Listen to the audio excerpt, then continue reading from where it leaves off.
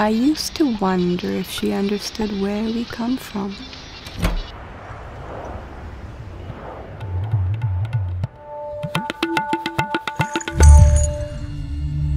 A place where the mind is without fear, and the head is held high, where knowledge is free, where the world has not been broken up into fragments by narrow domestic walls, where words come out from the depth of truth, where tireless striving stretches its arms toward perfection, where the clear stream of reason has not lost its way into the dreary desert sand of dead habit, where the mind is led forward into ever-widening thought and action.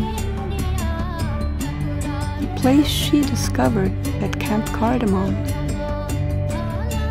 an immersion program for children and families in Ayurvedic India.